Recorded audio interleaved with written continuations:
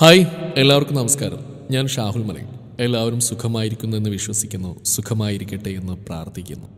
സത്യം പറഞ്ഞാൽ എന്നെ ഏറെ അത്ഭുതപ്പെടുത്തിയ ഒരു എഴുത്തുകാരനാണ് കർണൻ സൂര്യപുത്രൻ. ഒരുപാട് തിക്താനുഭവങ്ങളുണ്ടായിട്ടും അതിനെയെല്ലാം ചെറുത്ത് തോൽപ്പിച്ച് തൂലിക പടവാളാക്കി പ്രേക്ഷകരുടെ മനസ്സിൽ, വായനക്കാരുടെ മനസ്സിൽ ഇടം നേടിയ എഴുത്തുകാരൻ. ഈ അടുത്ത് കർണൻ സൂര്യപുത്രൻ്റെ സ്റ്റുഡിയോയിൽ വരികയുണ്ടായി. ഞാൻ കർണനോട് എൻ്റെ മനസ്സിലുള്ള ഒരു ആശയം വ്യക്തമായി പറഞ്ഞു കൊടുത്തു. എന്നിട്ട് അവനോട് അത് എഴുതാൻ പറഞ്ഞു. നോക്കാമെന്ന് പറഞ്ഞു. എന്നെ അത്ഭുതപ്പെടുത്തിക്കൊണ്ട് 2 ദിവസം കൊണ്ട് തന്നെ അവൻ കഥ എഴുതി അയച്ചു തന്നു.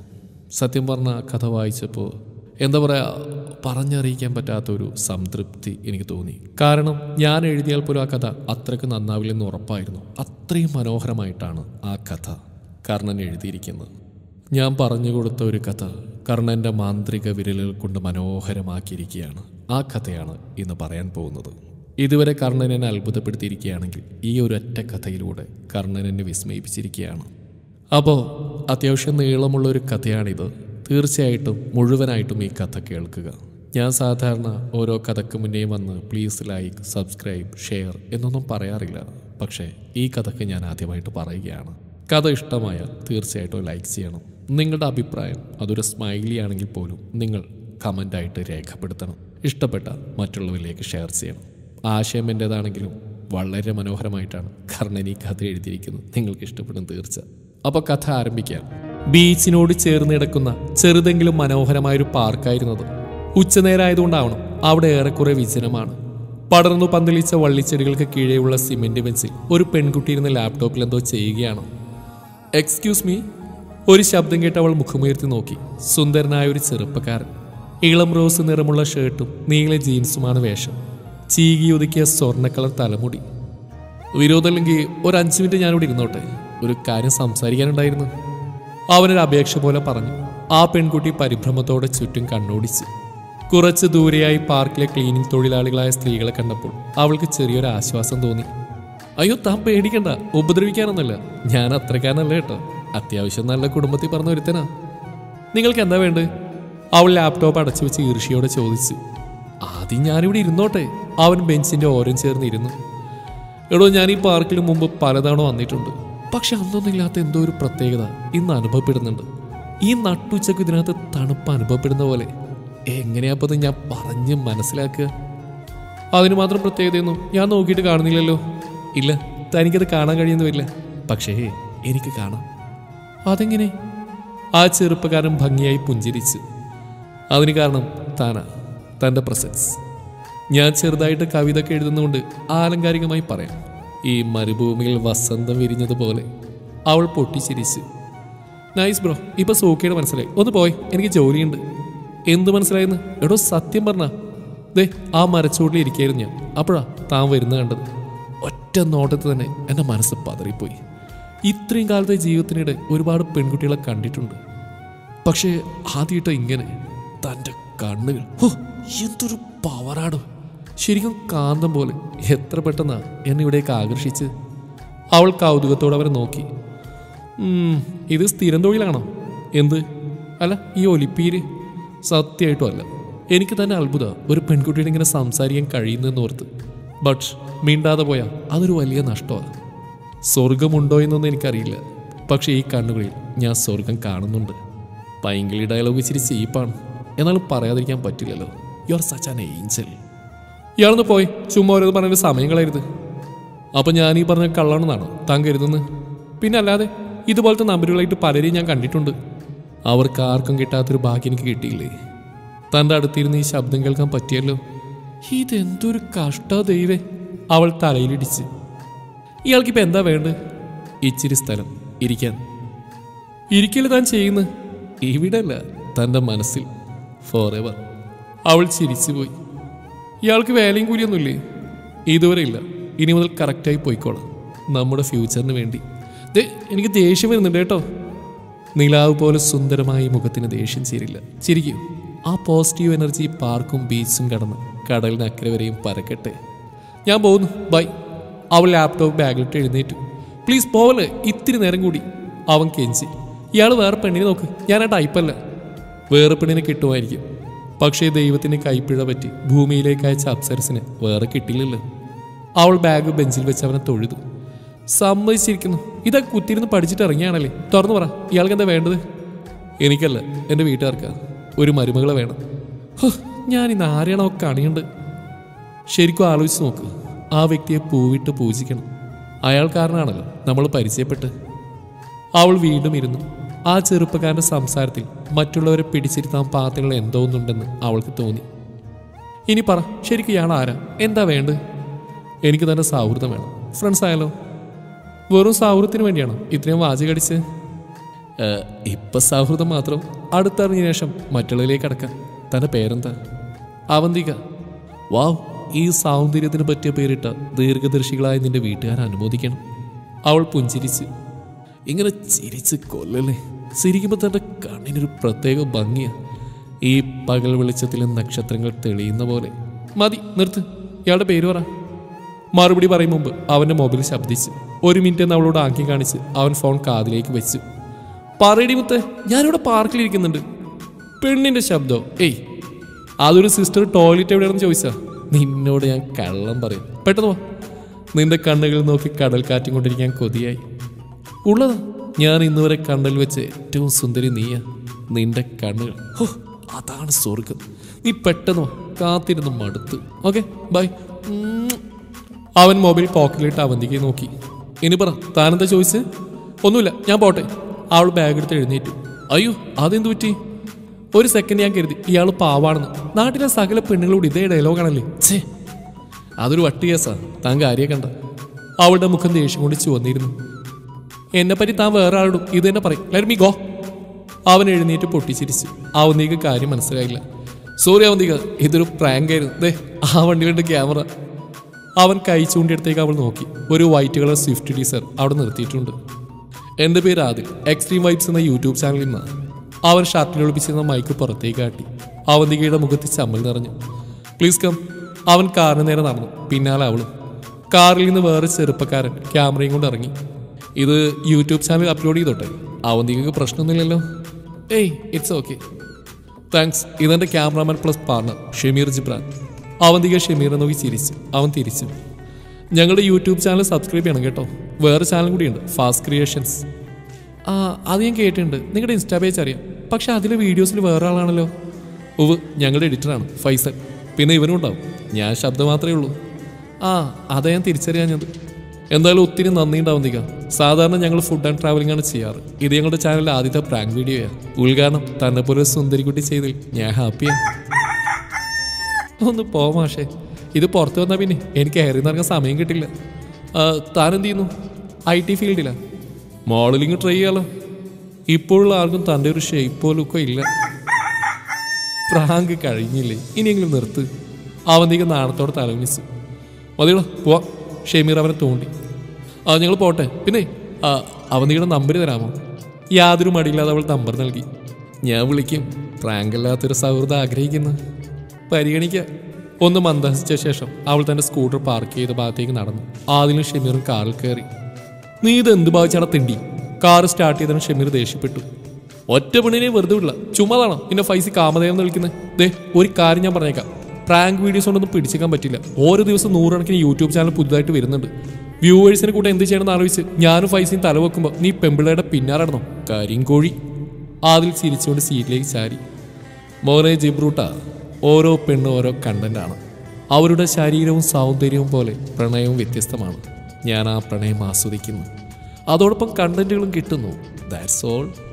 ഇവളുമാരുടെ വീട്ടുകാരും പോലീസ് എടുത്തിട്ട് പെരുമാറുമ്പോൾ നല്ല കണ്ടന്റ് കിട്ടിക്കോളും. യൂട്യൂബർ അറസ്റ്റിൽ എന്ന വാർത്ത ഞാൻ തന്നെ നമ്മുടെ ചാനലിൽ അപ്ലോഡ് ചെയ്യും. വ്യൂസ് കുതിച്ചു വരുന്നോളും. കരിനാക്ക് വളക്കല്ലേടാ.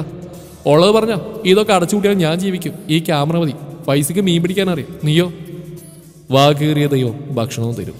അത് പറഞ്ഞപ്പോഴത് നല്ല വിശപ്പ്. നീ വണ്ടി എടുക്ക്. എവിടേക്കാ? കാതൽക്കാരെ ഹോട്ടലിലേക്ക്. 2 ബീഫ് ബിരിയാണി പാഴ്സൽ വാങ്ങി നേരെ സ്റ്റുഡിയോയിലേക്ക് പോവാം. ആജിയായിട്ട് ഇന്നലെ കൊണ്ടുവന്ന ഫുൾ അവിടെ ഇരിപ്പുണ്ട്. 2 എണ്ണം അടിച്ച് ഫുഡും കഴിച്ചൊന്ന് ഉറങ്ങണം. എനിക്ക് വേണ്ട. അതെന്താ, നീ കുളിർത്തിയോ? അതല്ലടാ, ബീഫ് ബിരിയാണി വേണ്ടെന്ന് പറഞ്ഞ്. നീ വണ്ടി എടുക്ക് ജിബ്രൂട്ടാ. രാത്രി 5 സ്റ്റുഡിയോയിലേക്ക് വരാൻ പറ. ഈ വീഡിയോയുടെ പണികളെ ഇന്ന് തന്നെ തീർക്കണം. നാളെ എഞ്ചിനീയറിംഗ് കോളേജിലെ പ്രോഗ്രാമിന് പോകേണ്ടതാ. എന്നവന് ഇപ്പം തന്നെ വരാൻ പറയാം. അവൻ ആധാർ കാർഡ് പുതുക്കി അക്ഷയിൽ പോകുമെന്ന് പറഞ്ഞിരുന്നു. വേണ്ട, 2 പെഗ് അടിക്കുന്നതിന് 2.5 മണിക്കൂർ ഉപദേശം കേൾക്കേണ്ടി വരും. എൻ്റെ അമ്മൂഫ്. ഷമീർ കാർ മുന്നോട്ടെടുത്തു. അവന്തിക, നൈസ് നൈ.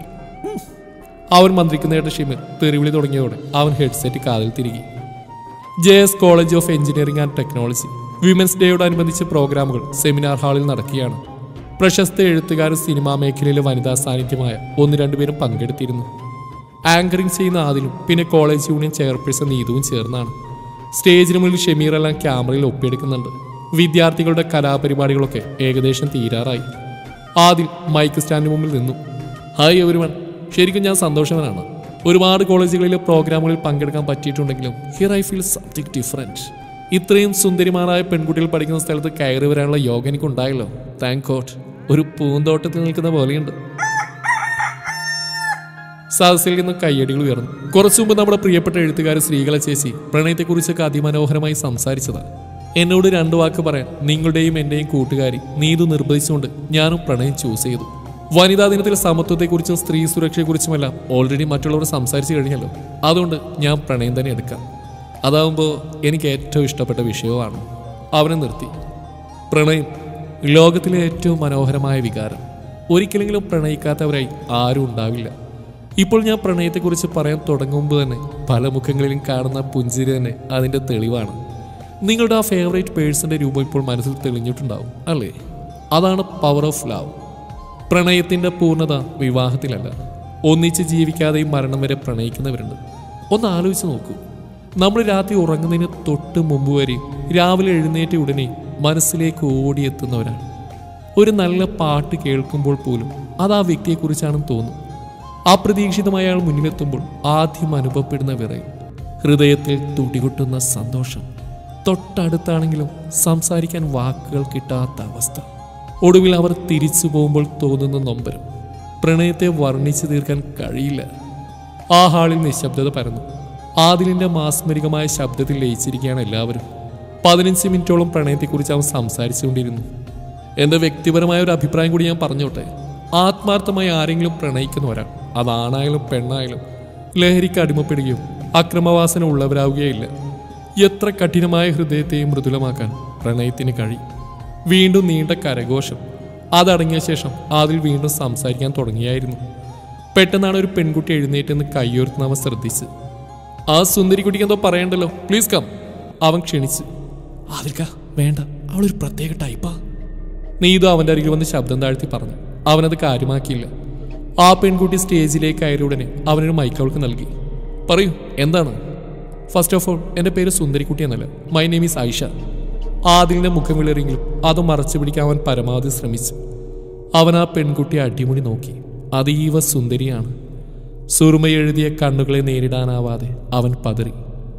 അവൾ തൻ്റെ തട്ട നേരെയിട്ട് കൂസില്ലാ നിൽക്കുകയാണ്. ഓക്കെ ഐഷ, എന്താണ് ഐഷക്ക് പറയാനുള്ളത്? ഞാൻ നിങ്ങളുടെ വീഡിയോസ് യൂട്യൂബിൽ കണ്ടിട്ടുണ്ട്. ട്രാവൽ വീഡിയോസും പിന്നെ ഓരോ നാടുകളിലെ ഭക്ഷണങ്ങൾ പരിചയപ്പെടുന്നതൊക്കെ നല്ലത് തന്നെ. ബട്ട് ഇത്രയും നല്ല ശബ്ദത്തിൽ പൈങ്കിളി പ്രേമത്തെ ഗ്ലോറിഫൈ ചെയ്യുന്ന ചീപ്പ് വീഡിയോകളും ഇപ്പോൾ ഇവിടെ പറഞ്ഞു എനിക്ക് തീരെ ഇഷ്ടമായില്ല.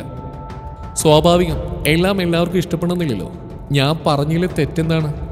പ്രണയമാണ് ഏറ്റവും മാത്രം എന്ന രീതിയിൽ സംസാരിച്ചില്ലേ, അത് തന്നെ തെറ്റാണ്. ഈ ഭൂമിയിൽ പ്രണയത്തേക്കാൾ വലിയ വികാരങ്ങൾ വേറെയുണ്ട്. ഉണ്ടാവാം, പക്ഷെ ഞാനിവിടെ എടുത്ത വിഷയം പ്രണയത്തെക്കുറിച്ചായതുകൊണ്ട് അത് മാത്രമേ സംസാരിച്ചുള്ളൂ. അത്രയേ ഉള്ളൂ. നിങ്ങളിവിടെ എന്താണ് പ്രൂവ് ചെയ്യാൻ ശ്രമിച്ചത്? ഒരാളുടെ ലൈഫിലെ ഏറ്റവും വലിയ ലക്ഷ്യം പ്രണയമാണെന്ന്. രാവിലെയും രാത്രിയും കാമുകിയുടെ അല്ലെങ്കിൽ കാമുകൻ്റെ രൂപം മാത്രമേ നമ്മുടെ ഓർമ്മയിൽ വരികയുള്ളൂ എന്നാണ്. Really sorry. എനിക്കൊക്കെ എൻ്റെ വാപ്പയുടെ രൂപം മനസ്സിലെത്തുക. 100 കണക്കിന് പ്രശ്നങ്ങളുള്ള ഒരാൾക്ക് പ്രണയം എന്നത് വെറും ഒരു കോമഡി മാത്രമാണ്. പിന്നെ നിങ്ങൾ ഈ പറയുന്ന അത്രയും പരിശുദ്ധമാണ് പ്രണയമെങ്കിൽ ഈ നാട്ടിൽ പെൺകുട്ടികളുടെ പോൺ വീഡിയോസ് വൈറലാവില്ലായിരുന്നു. പല പ്രായത്തിലുള്ള പെൺകുട്ടികൾ ആത്മഹത്യ ചെയ്യില്ലായിരുന്നു. മിസ് ഐഷ ഇപ്പോൾ പറഞ്ഞതിൻ്റെ പേരാണ് സ്ട്രോമാൻ ആർഗ്യുമെൻറ്റ്. ഞാൻ ഉദ്ദേശിക്കാത്ത കാര്യങ്ങൾ എന്നിൽ അടിച്ചേൽപ്പിക്കരുത്. ജീവിതത്തിലെ ഏറ്റവും വലിയ ലക്ഷ്യം പ്രണയമാണെന്ന് ഞാൻ പറഞ്ഞില്ല. താങ്കൾക്ക് പിതാവിൻ്റെ രൂപം മാത്രമാണ് ഇന്ന് മനസ്സിലെത്തുന്നതെങ്കിൽ അതിനർത്ഥം താങ്കൾ ആരോടും പ്രണയമില്ലെന്നല്ലേ? പെൺകുട്ടികൾ ചതിക്കപ്പെടുന്ന പ്രണയത്തിൻ്റെ കുഴപ്പമില്ല, അവർ തിരഞ്ഞെടുക്കുന്ന ആളിൻ്റെ കുഴപ്പമാണ്. 1000 കുട്ടികൾ പഠിക്കുന്ന ഈ കോളേജിൽ ഒരു കുട്ടി വഴിതെറ്റിപ്പോയെങ്കിൽ അതെങ്ങനെ കോളേജിൻ്റെ കുഴപ്പമാവും? ഞാൻ ഐഷയല്ലേ ഉദ്ദേശിച്ച കേട്ടോ. താങ്കൾ കരുതുന്ന പോലെ പ്രണയം എന്നത് സെക്സിന് വേണ്ടി മാത്രമുള്ള ഒന്നല്ല. വിരൽ തുമ്പിൽ പോലും തൊടാതെ സ്നേഹിക്കുന്നവർ ഇവിടെയുണ്ട്. ഉണ്ടാവും, വളരെ അപൂർവം. വലിയൊരു ശതമാനം സെക്സിന് വേണ്ടിയാണ്. ഒന്നും പ്രതീക്ഷിക്കാതെ സ്നേഹിക്കുന്നവർ കഥകളിലും സിനിമകളിലും മാത്രം. പിന്നെ റീച്ച് കിട്ടാൻ വേണ്ടി നിങ്ങളെപ്പോലുള്ളവർ ചെയ്യുന്ന പൈങ്കിളി വീഡിയോകളിലും. Aisha stop it. നീ ഇതോളെ പുറകിലേക്ക് പിടിച്ച് വലിച്ചു. ആദ്യം അവൾ തടഞ്ഞു. അവൻ്റെ മുഖത്ത് ദേഷ്യവും അപമാനവും നെളിച്ച് നിൽക്കുന്ന കണ്ടപ്പോൾ ഷമീറിന് ഭയം തോന്നി. ഒരു പരിധി വിട്ടാൽ ആദിലിനെ നിയന്ത്രിക്കാൻ ആർക്കും കഴിയില്ല. അവൻ സ്റ്റേജിലേക്ക് ഓടിക്കയറി. ആദിലൊന്ന് ശ്വാസം വലിച്ചു വിട്ടു. പിന്നെ സദസ്സിന് നേരെ തിരിഞ്ഞു. നിങ്ങളുടെ സഹപാഠി മിസ് ഐഷ പറയുന്നത് പ്രണയമെന്ന് സെക്സിന് വേണ്ടി മാത്രമുള്ളതാണെന്നാ. എനിക്കറിയില്ല, അങ്ങനത്തെ അനുഭവങ്ങളില്ലാതെ ആധികാരികമായി ഞാനെങ്ങനെ പറയും? അവന്റെ വാക്കുകളുടെ അർത്ഥം മനസ്സിലായവർ ഉറക്കെ ചിരിച്ചു തുടങ്ങി. ഐഷ കോപത്തോടെ എന്തോ പറയാൻ തുടങ്ങിയെങ്കിലും നീതു ഒരു അധ്യാപികയും ചേർന്നു അവളെ പിടിച്ചുകൊണ്ടുപോയി. അവൾ എന്തൊക്കെയോ വിളിച്ചു പറഞ്ഞെങ്കിലും പൊട്ടിച്ചിരികൾക്കും കൂവലുകൾക്കും ഇടയിൽ അത് അലിഞ്ഞു ചേർന്നു. അധ്യാപകരോടും മറ്റ് സംഘാടകരോടും സോറി പറഞ്ഞ് ഒന്നും സംഭവിക്കാത്ത മട്ടിൽ ആദിൽ പ്രോഗ്രാം തുടർന്നു. ആദിൽക്ക ക്ഷമിക്കണം, ഞാൻ പറഞ്ഞല്ലേ അവളൊരു പ്രത്യേക ടൈപ്പാണെന്ന്. എല്ലാം കഴിഞ്ഞപ്പോൾ നീതു അടുത്തു വന്ന് സങ്കടത്തോടെ പറഞ്ഞു. എന്നിട്ടിപ്പോൾ നാറിയത് അവളല്ലേ നീതു? ഞാൻ പറഞ്ഞ ഇച്ചിരി കൂടിപ്പോയി അല്ലേ? പക്ഷെ സാരമില്ല, പ്രോഗ്രാം മൊത്തം അലമ്പാവുന്ന ഞാൻ കരുതിയത്. ഭാഗ്യം തന്നെ ഞാൻ വിളിച്ചിട്ടില്ല ആദിൽക്ക് വന്ന്. ഇവിടുന്ന് ഒരു ഇൻസൾട്ട് ഉണ്ടായാൽ അതെനിക്ക് വിഷമാവും. അത് വിട്ടേക്ക്. അല്ലേക്ക പേയ്മെൻറ്റ് എങ്ങനെയാണ്? അത് ഞാൻ ഫോണിൽ പറഞ്ഞോളാം. വീഡിയോ 2 ദിവസം കഴിഞ്ഞ് തരാം കേട്ടോ. അത് മതി. പക്ഷെ ഐഷയായിട്ടുള്ള ഫൈറ്റ് കട്ട് ചെയ്ത് കളഞ്ഞേക്ക്. ഓ ഷുവർ.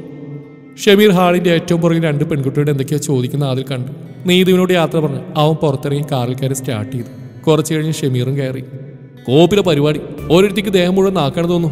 ഞാൻ കരുതി നീ അവളെ തല്ലിയേക്കുന്നു, അതാ ഓടി വന്ന്. ആദിൽ ചിരിച്ചു. തല്ലാണ്, അതൊരു മാണിക്കല്ലാണ് ജിബ്രൂട്ടാ.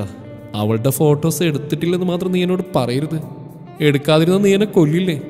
നീ ആടാ യഥാർത്ഥ സുഹൃത്ത്. ഞാൻ മനസ്സിൽ കാണുന്നത് നീ മാനത്ത് കാണും. ഡീറ്റെയിൽസ് തപ്പിയിട്ടുണ്ടാവുന്നറിയാം. പറ. എൻ്റെ ഒരു ഗതികേട് നോക്കണേ. എന്തൊക്കെ പണിയാണ്? ക്യാമറ, അഭിനയം, ഡ്രൈവിങ്. നീ വെള്ളടിച്ച് വാളുക്കുമ്പോൾ അത് കോരണം. പോരായിട്ട് നീ നോട്ടിടുന്ന പെമ്പിള്ളയുടെ ജാതകവനെ തപ്പിയെടുക്കണം. ശരിക്കും ഞാൻ നിന്റെ ആരാ? നീ ഒരു പെണ്ണായിരുന്നെങ്കിൽ ജിബ്രൂട്ടാ ഞാൻ നിന്നെ പ്രേമിച്ച് കിട്ടിയേനെ. ഇനി പറ. പേരറിയാലോ, ഐഷ.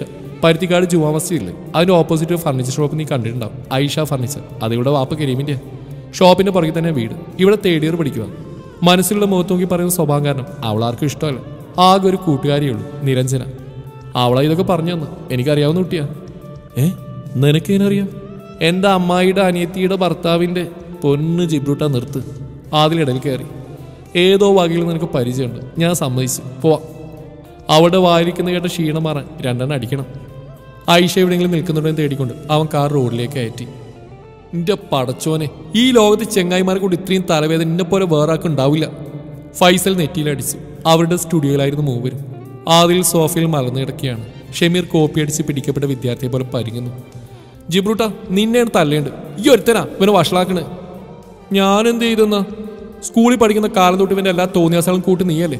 എന്നോട് ആലോചിക്കാതെ എല്ലാം ചെയ്യും. അവസാനം കുരുങ്ങുമ്പോ ഫൈസി ഇനി എന്താ ചെയ്യാ എന്ന് ചോദിച്ചുകൊണ്ട് വരും. ഇവിടെ അതിന് മാത്രമൊന്നും ഉണ്ടായില്ലല്ലോ ഫൈസി. ഇന്നലെ ആ കോളേജിലെ പ്രോഗ്രാം ചളായില്ലേ? ഇവന് മിണ്ടാണ്ടിരുന്നാ പോരെ? സ്റ്റുഡൻസ് ആകുമ്പോൾ ഇച്ചിരി ഓവർ സ്മാർട്ട് ആയിരിക്കും. പക്ഷെ ഇവനോ?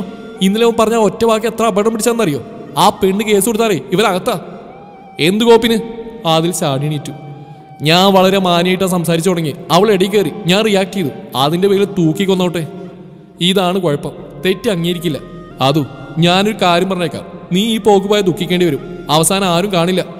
ഉള്ള സമയം ഏതെങ്കിലും കണ്ടന്റിനെ പറ്റി ആലോചിക്ക്. നിനക്ക് നല്ല ശബ്ദമുണ്ട്, സൗന്ദര്യമുണ്ട്, ഭാവനയുണ്ട്. അതൊക്കെ വെച്ച് 4 കാശിനാക്കളെ വഴി നോക്കേ വേണ്ട. അല്ല നാട്ടിൽ കണ്ട പെണ്ണുങ്ങളുടെ പുറകെ ഇങ്ങനെ നടന്നിട്ട് എന്തിട്ടാനാ? ആദ്യം റിവോൾവിംഗ് ചെയറിൽ നിന്ന് മൗസ് പതിയെ ചലിപ്പിച്ച്. സ്ക്രീനിൽ ഐഷയുടെ പലതരത്തിലുള്ള ഫോട്ടോസ് തെളിഞ്ഞു.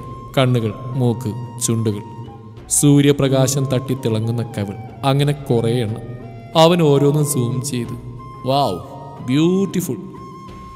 ഈനാബേച്ചിക്ക് മരപ്പട്ടി കൂട്ട്. ഈവൻ പറയുന്നിട്ട് നീ എന്തിനാടാ ആ പെണ്ണിന്റെ ഫോട്ടോസ് എടുത്ത്? ഫൈസൽ രൂക്ഷമായി ഷമീറിനെ നോക്കി. ചൂടാവാതെ ഫൈസൽ, നീ ഇങ്ങോട്ട് ഇരിക്ക്. ആദ്യം അവന് പിടിച്ചിരുത്തി. ഇതൊക്കെ ഒരു സ്പോർട്സ്മാൻ സ്പിരിറ്റിൽ എടുക്കണം. അവൾ എന്നെ തേച്ചോട്ടിക്കുന്ന വീഡിയോ മാത്രം കട്ട് ചെയ്ത് കിടിലും ബീജയും ചേർത്ത് അപ്ലോഡ് ചെയ്താൽ നല്ല വ്യൂസ് കിട്ടും. നീ ആ പണിയെടുക്ക്. അടുത്ത വീഡിയോയുടെ കണ്ടന്റ് ഞാൻ ഏറ്റു. എന്ത് നീ പൊട്ടൻ ചെന്ന് കള്ളുപിടിക്കുന്നു? നിന്റെ കൊടുക്കത്തെ കുടിർത്ത എത്ര പ്രാവശ്യം പറഞ്ഞു കേൾക്കില്ലല്ലോ. 2 ഞാൻ അവനെ ഡി അഡിക്ഷൻ സെന്ററിൽ കൊണ്ടുവിടും, ഉറപ്പാ. അത് ഈ ജിബ്രൂട്ടൻ കാരണം. ഇവനെ കാണുമ്പോൾ എനിക്ക് വെള്ളടിക്കാൻ തോന്നും. ആഹാ, ഇപ്പൊ എല്ലാ ഗർഭവും എന്റെ തലയിൽ. 2 ദിവസം കഴിഞ്ഞാലേ ഞാൻ ദുബായിക്ക് ഉറയ്ക്കും. അന്നേരം ജിബ്രൂട്ടാ ഐ മിസ് യു എന്ന് പറഞ്ഞ് വിളിച്ചേക്കരുത്. നീ അതിന് സ്ഥിരതാമസത്തിന് പോയെന്നല്ലോ, വെറും 1 മാസമല്ലേ?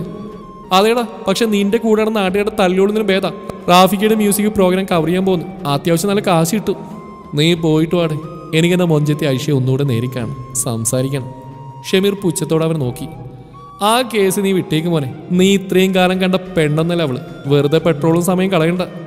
ഞാൻ ശ്രമിച്ചാൽ നടക്കാതായിട്ട് ഒന്നുമില്ല ജിബ്രൂട്ട. വെല്ലുവിളിക്കണ്ട. വെല്ലുവിളി തന്നെ. 1 മാസം സമയമുണ്ട്. ഞാൻ ദുബായിലും തിരിച്ചു വരുന്നുള്ളിൽ അവൾ വളക്കണം. പറ്റുമോ? വളച്ചോ? നമ്മളൊരു പട്ടായ ട്രിപ്പ് പ്ലാൻ ചെയ്തില്ലേ, നിന്റെ മുഴുവൻ ചെലവ് ഞാനെടുക്കും. ഉറപ്പാണോ? അതെ, ദേ ഫൈസിയുടെ തലയിൽ തൊട്ട് ഞാൻ സത്യം ചെയ്യുന്നു. ഷമീർ ഫൈസലിന്റെ തലയിൽ കൈവച്ച്. ഒന്ന് പോയടാ, നിനക്കൊക്കെ സത്യം ചെയ്ത് കളിക്കാൻ എൻ്റെ തലയിൽ കിട്ടിയുള്ളൂ. ഫൈസി, ഞാൻ എൻ്റെ പേരിൽ സത്യം ചെയ്താ ഇവൻ വിശ്വസിക്കില്ല. ഞാൻ പോണു. നിന്നെയൊക്കെ നന്നാക്കാൻ ശ്രമിക്കുന്ന പോത്തിന്റെ ചെവിയിൽ വേദമൊന്നും ഒരുപോലെ. വേറെ എന്തിനു ഞാൻ കൂട്ടി നിൽക്കും, പക്ഷെ ഒരു പെണ്ണിന്റെ ജീവിതം വെച്ച് കളിക്കാൻ നിൽക്കില്ല. ഇതൊക്കെ ഒരു തമാശയല്ലടാ ഫൈസി. ആദ്യം അവൻ്റെ കൈ പിടിച്ച് ഫൈസൽ സാധാപത്തോടെ അവനെ നോക്കി. അതു ഒരാളുടെ ഫീലിങ്സ് വെച്ച് തമാശ കളിക്കരുത്. ആഗ്രഹിച്ച ഏത് പെണ്ണിനെയും വളച്ചെടുക്കാനുള്ള കഴിവ് നിനക്കുണ്ട്. പക്ഷേ ഒരിക്കൽ നീ ഇതിൽ ദുഃഖിക്കും. ചെയ്ത തെറ്റിനെ കുറിച്ച് ഓർത്ത് കരയും.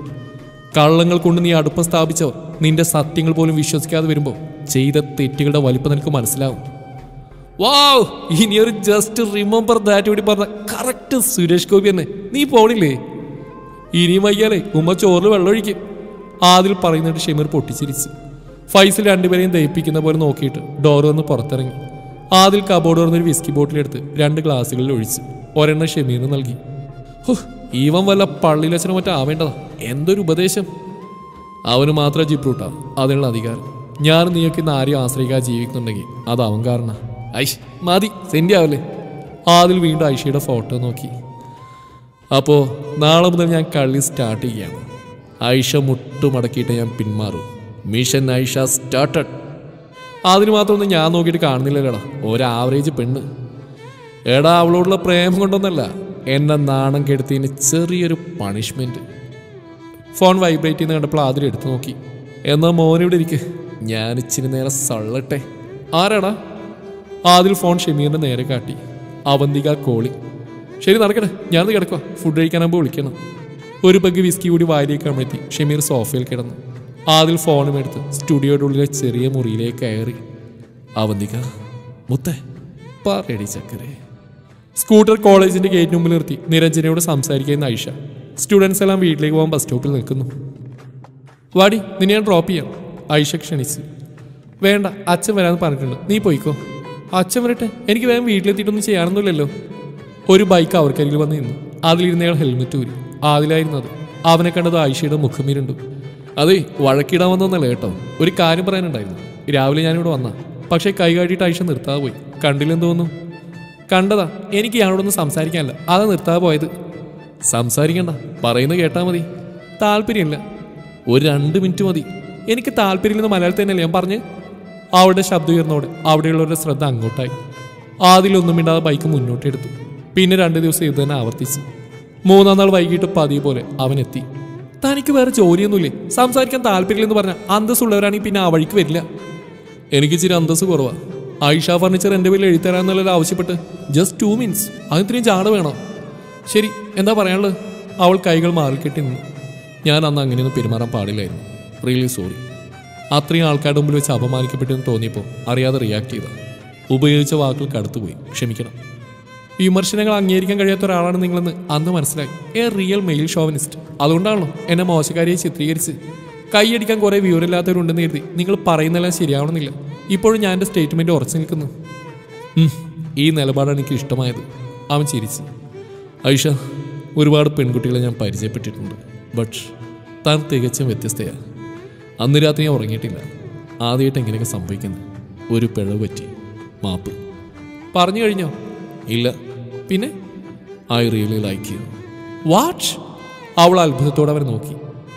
സത്യം, ഏതാനും ദിവസത്തെ പരിചയം വെച്ച് പറയുന്നത് തെറ്റാണെന്നൊന്നും എനിക്കറിയില്ല. പക്ഷെ പറയാതിരിക്കാനും കഴിയില്ല. ഉള്ളിൽ കിടന്ന് എനിക്ക് ശ്വാസം മുട്ടുന്ന പോലെ. തന്നെ പോലെ പെണ്ണിനെ പ്രപ്പോസ് ചെയ്യാൻ എനിക്ക് യോഗ്യത ഇല്ലായിരിക്കാം. എന്നാലും പറയുക, എനിക്ക് ആയിഷയെ ഒത്തിരി ഇഷ്ടമാണ്. അന്ന് ഇൻസൾട്ട് ചെയ്തില്ല കുറ്റബോധം കൊണ്ടൊന്നല്ല കേട്ടോ. മനസ്സിലുള്ള ഒളിപ്പിച്ച് പെരുമാറാൻ എനിക്കറിയില്ല. തൻ്റെ ഈ മനോഹരമായ കണ്ണുകളിൽ നോക്കി ഞാനങ്ങനെ കള്ളം പറയും. ജീവിതകാലം മുഴുവൻ താൻ കൂടെ ഉണ്ടാവണമെന്ന് ഞാൻ ആത്മാർത്ഥമായിട്ട് ആഗ്രഹിക്കുക. വാവ്, സൂപ്പർ. വാക്കുകൾ കൊണ്ട് ആൾക്കാർ വീഴുന്നതിൽ സമർത്ഥനാണ് ആദിൽ റഹ്മാൻ എന്ന് ഞാൻ കേട്ടിട്ടുണ്ട്. ഉഫ്, രോമാഞ്ചം വന്നു. അവൾ പരിഹസിച്ചു. പക്ഷേ നിങ്ങൾക്ക് ആൾ മാറിപ്പോയി. നിങ്ങളിപ്പോൾ ഒരു പ്ലേ ബോയെ കാണുന്നതിന് വെറുപ്പാണ്. ഇപ്പം ഞാൻ പ്രതികരിച്ച ഫാൻസിന് മുമ്പിൽ നിങ്ങൾ നാണം കേടും. അതുകൊണ്ട് പോകാൻ നോക്ക്. മെയിലിൽ ഇതുപോലത്തെ ചീപ്പ് നമ്പറായിട്ട് മുന്നിൽ വന്ന മറുപടി അറിയുന്ന എൻ്റെ ചെരുപ്പായിരിക്കും. അവൾ വെട്ടിത്തിരിഞ്ഞ് തൻ്റെ സ്കൂട്ടർ വെച്ചെടുത്തേക്ക് നടന്നു. അവിടെ നിരഞ്ജനെ കാത്തു നിൽക്കുന്നുണ്ടായിരുന്നു. എന്താടി, പുള്ളി എന്താ പറഞ്ഞേ? അവൾ ആകാംക്ഷയോട് ചോദിച്ചു. ഞാൻ പ്രതീക്ഷ തന്നെ, പ്രപ്പോസൽ കണക്കിന് കൊടുത്തിട്ടുണ്ട്. കുറച്ചെങ്കിലും സെൽഫ് റെസ്പെക്റ്റ് ഉണ്ടെങ്കിൽ ഇനി അവനെൻ്റെ മുമ്പിൽ വരില്ല. ആയിഷ സ്കൂട്ടർ സ്റ്റാർട്ട് ചെയ്തു. എടി, നീ വിചാരിക്കുന്ന പോലെ അത്ര മോശം ആളൊന്നുമല്ലത്. മൂപ്പൻ്റെ കൂടെ ഉണ്ടായിരുന്ന ഷമീർക്ക് എന്നോട് പറഞ്ഞിരുന്നു. ഓപ്പണായി സംസാരിക്കുന്നേ ഉള്ളൂ. ആള് പാവ. പിന്നെ പാവം. ആയിഷ ചുണ്ടുകൾ കൂട്ടി. അവൻ വിചാരിച്ചു അവൻ്റെ വാക്കുകൾ ഞാനങ്ങ് മയങ്ങിപ്പോയെന്ന്. നിന്നെക്കാൾ സുന്ദരികളായ എത്രയോ പെൺപിള്ളേര് ഇവിടെ പഠിക്കുന്നില്ല ഐഷു. എന്നിട്ട് നിന്റെ പുറകെ വന്നെങ്കിൽ അത് തമാശയായിരിക്കില്ലല്ലോ. അല്ല, എനിക്കിട്ട് പണിയറാൻ അന്ന് നാണം കെടുത്തതിന് പ്രതികാരം. അതവൻ്റെ മനസ്സിൽ. ഒന്ന് പോടി, നിനക്ക് ആരെയും വിശ്വാസമില്ല, അതുകൊണ്ട് തോന്നുന്നതാ. നീ നോയിക്കോ മോളെ, അവ ഇനി വരും. കാരണത്ത് അടി വാങ്ങിയിട്ട് യൂട്യൂബർ അണങ്ങും. അവൾ സ്കൂട്ടർ തിരക്കുള്ള റോഡിലേക്ക് ഓടിച്ച് കയറ്റി. ആദിലിനെ കുറിച്ച് താൻ ചിന്തിച്ചിൽ എവിടെയോ പിഴവ് പറ്റിയെന്ന് ആയിഷയ്ക്ക് തോന്നി. കാരണം പിന്നീട് അവൻ അവിടെ മുന്നിൽ വന്നതേയില്ല. ഒരാഴ്ച കഴിഞ്ഞപ്പോൾ കുറച്ച് സാധനങ്ങൾ വാങ്ങാൻ ടൗണിൽ വന്നായിരുന്നു അവൻ. മാളിൻ്റെ മുമ്പിൽ വാപ്പയെ കാത്തു നിൽക്കവേ റോഡിൻ്റെ എതിർവശം അന്ധനായ ഒരു പുരുഷനും കാലുകളില്ലാത്ത സ്ത്രീയും പാട്ടുപാടുന്ന അവൾ കണ്ടു. വിഷാദം നിറഞ്ഞൊരു പഴയ സിനിമാ ഗാനം. അവൾ അതിൽ മുഴുകി. കുറേ ആളുകൾ കൂടി നിൽക്കുന്നുണ്ട്. പക്ഷെ അവളുടെ മുന്നിൽ വെച്ച ബക്കറ്റിൽ ഏതാനും നാണയത്തുട്ടുകൾ മാത്രമാണ്. അപ്പുറത്തേക്ക് ചെന്ന് എന്തെങ്കിലും പൈസ അവർക്ക് നൽകണമെന്ന് തീരുമാനിച്ചുകൊണ്ട് അവൾ അലക്ഷ്യമായി ചുറ്റും നോക്കിയപ്പോഴാണ് ഒരു പരിചിത മുഖം കണ്ടത്. ആദിൽ. അവൻ ബൈക്ക് പാർക്ക് ചെയ്ത് ആ ദമ്പതികളുടെ അടുത്തെത്തി. അവരുടെ മുന്നിലെ ബക്കറ്റും എടുത്ത് ആൾക്കൂട്ടത്തിലേക്ക് ഇറങ്ങി. അതോടെ ചിലർ പൈസ ഇട്ട് കൊടുത്തു, ചിലർ പതിയെ സ്ഥലം കാലിയാക്കി. റോഡിലൂടെ പോകുന്ന ബസ്സുകൾക്കരികിൽ അവൻ ചെന്ന് സഹായം അഭ്യർത്ഥിച്ചു. അവസാനം ബക്കറ്റ് അവർക്ക് മുമ്പിൽ തന്നെ കൊണ്ടുവച്ചു. പിന്നെ പോക്കറ്റിൽ നിന്ന് കുറച്ച് കാശെടുത്ത് അതിലിട്ടു. ആ സ്ത്രീ അവൻ്റെ തലയിൽ കൈവച്ച് അനുഗ്രഹിക്കുന്നു. അവനൊന്ന് പുഞ്ചിരിച്ചുകൊണ്ട് ബൈക്കിൽ കയറി പോകുന്നു അവൾ കണ്ടു. ഒരു നിമിഷം ആലോചിച്ചതിന് ശേഷം അവൾ റോഡ് മുറിച്ച് കടന്ന് 100 രൂപ ബക്കറ്റിലിട്ട് തിരിച്ചു വന്നു. അപ്പോഴേക്കും അവളുടെ വാപ്പ കാറുമായിട്ട് അവിടെ എത്തി. നീ എവിടെ പോയതാ മോളെ? കരീം ചോദിച്ചു. അവിടെ നന്നായിട്ട് പാടുന്നുണ്ട്. എന്തെങ്കിലും കൊടുത്തില്ലെങ്കിൽ മോശമല്ലേ വാപ്പ? അയാൾ തലയാട്ടി. കാറ് ട്രാഫിക് ബ്ലോക്കിൽ പെട്ടി ഇഴഞ്ഞു നീങ്ങുമ്പോൾ അവളുടെ മനസ്സ് നിറയെ ആദിലായിരുന്നു. അവൻ ശരിക്കും ആരാണ്? കോളേജിലും പുറത്ത് അവൻ ഒരുപാട് ആരാധികമാരുണ്ടെന്നറിയാം. ഒരുപാട് സ്ഥലങ്ങളിൽ അവൻ പ്രോഗ്രാം അവതരിപ്പിക്കാറുണ്ടെന്ന് കേട്ടിട്ടുണ്ട്. മനം കുളിർപ്പിക്കുന്ന ശബ്ദത്തിൻ്റെ അകമ്പടിയോടെ അവൻ ചെയ്യുന്ന വീഡിയോകൾ മറ്റുള്ളവരുടെ വാട്സാപ്പ് സ്റ്റാറ്റസുകൾ കാണാറുമുണ്ട്. എല്ലാത്തിലും പ്രണയമാണ് വിഷയം. ആ കാരണം കൊണ്ട് അവഗണിക്കാറാണ് പതിവ്. അവനാണ് കോളേജിൽ വരുന്നതറിഞ്ഞപ്പോൾ താല്പര്യമില്ലായിരുന്നു. അതുകൊണ്ടാണ്. പ്രശ്നങ്ങൾ ഉണ്ടാകണമെന്ന് കരുതിയില്ല. സംഭവിച്ചു പോയി. പിന്നീട് നേരിൽ കണ്ട സമയത്ത് സൗഹൃദ സംഭാഷണമായിരുന്നെങ്കിൽ അവനിന്ന് തന്നെ സുഹൃത്തായിരുന്നു. പക്ഷെ അവൻ പ്രണയാഭ്യർത്ഥന നടത്തി. അതാണ് തല്ലുമെന്നൊക്കെ പറഞ്ഞു. നാണമില്ലാതെ പിന്നാലെ വരുമെന്ന കണക്കൂട്ടലുകൾ അവൻ തെറ്റിച്ചു. നീ എന്താ മോളെ സ്വപ്നം കാണുകയാണോ? കരീം അവളെ തട്ടി വിളിച്ചു. ഏയ് ഇല്ല വാപ്പ. എന്തുപറ്റി? നിന്റെ മുഖം എന്താ വല്ലാണ്ട്? ഒന്നുമില്ല വാപ്പ. കാര്യം പറയടി. ആദിൽ. അവനെന്തുപറ്റി? പിന്നെ ശല്യം ചെയ്തോ? ഇല്ല. പിന്നെ ഇവിടെ ഉണ്ടായിരുന്നു. എന്നിട്ട്? അവൾ നടന്നല്ല വിവരിച്ചു. നിന്നെ അവൻ കണ്ടോ? സാധ്യതയില്ല. ഞാൻ ആ ജ്യൂസ് ഷോപ്പിൻ്റെ അടുത്തായിരുന്നു. പിന്നെ എന്താ നിന്റെ പ്രശ്നം? അവൻ മുന്നിൽ വരാത്തതിൽ സങ്കടമുണ്ടോ? കരീം കുസൃതിയോടെ അവൾ നോക്കി. വാപ്പ വേണ്ട കേട്ടോ. ആയിഷ മുഖം വീർപ്പിച്ചു. ആ ശല്യം ഒഴിഞ്ഞില്ലെന്ന ആശ്വാസം മാത്രമേ ഉള്ളൂ. എനിക്ക് അവൻ്റെ മുഖം കാണുമ്പോൾ തന്നെ കലിയളക്കും. മോളെ, അവൻ ഉപയോഗിച്ച വാക്കുകൾ മോശമായിരുന്നിരിക്കാം. പക്ഷെ പറയാൻ ഉദ്ദേശിച്ചതിൽ കാര്യമുണ്ട്. ഒരു പ്രണയം പരാജയപ്പെട്ട അത് പ്രണയത്തിൻ്റെ കുഴപ്പമല്ല, പ്രണയിക്കുന്ന ആളുകളുടേതാ. നിന്റെ കോളേജിൽ നിന്നും ക്ഷണം കിട്ടിയിട്ട് വന്നല്ലേ അവൻ. അവിടെ വെച്ച് നീ അവനെ അപമാനിച്ചപ്പോൾ റിയാക്ട് ചെയ്തു. അതിന് സോറിയും പറഞ്ഞു. നിന്നെ ഇഷ്ടമാണെന്ന് പറഞ്ഞതും തെറ്റല്ലല്ലോ. എനിക്കൊരു റിലേഷൻഷിപ്പിന് താല്പര്യമില്ലെന്ന് മാന്യമായി പറയേണ്ടതിന് പകരം നീ അവിടെയും മോശമായി പെരുമാറി. ഇപ്പം ഞാൻ തെറ്റിയാരി അല്ലേ? നിന്റെ സ്വഭാവം എനിക്കറിയാലോ. ദേഷ്യം വന്നാൽ കണ്ണ് കാണില്ല. ഞാൻ എന്താ ചെയ്യേണ്ടിയിരുന്നത്? എനിക്ക് ഇഷ്ടമാണെന്ന് വിളിച്ചുകൊണ്ട് പറയണമായിരുന്നോ? ഇഷ്ടമാണെങ്കിൽ പറയണം. അതിലെന്താ കുഴപ്പം? ചെറുക്കൻ കാണാൻ സുന്ദരൻ, അത്യാവശ്യം വരുമാനം ഉണ്ടാവും. നമുക്ക് നിക്കാഹ് നടത്താലോ. നല്ല വാപ്പ, എന്നോട് പറയിപ്പിക്കരുത്. ഒന്ന് വേഗം വിട്ടേ, കുറെ പഠിക്കാനുണ്ട്. അവൾ പുറത്തേക്ക് കണ്ണു നട്ടിരുന്നു. പിന്നെയും പലതവണ ആദിലിനെ അവൾ കണ്ടു. ഒരവധി ദിവസം ഭക്ഷണം കഴിച്ചു കഴിഞ്ഞ് നിരഞ്ജനയുടെ കൂടെ റെസ്റ്റോറൻറ്റ് പുറത്തേക്ക് ഇറങ്ങുമ്പോൾ അവൻ കുറേ പെൺകുട്ടികളെ ഇൻ്റർവ്യൂ എടുക്കുകയായിരുന്നു. ക്യാമറയുമായി നിൽക്കുന്ന ആളാണ് അവൻ്റെ കൂട്ടുകാരൻ എഡിറ്ററുമായ ഫൈസൽ എന്ന് നിരഞ്ജന പറഞ്ഞു.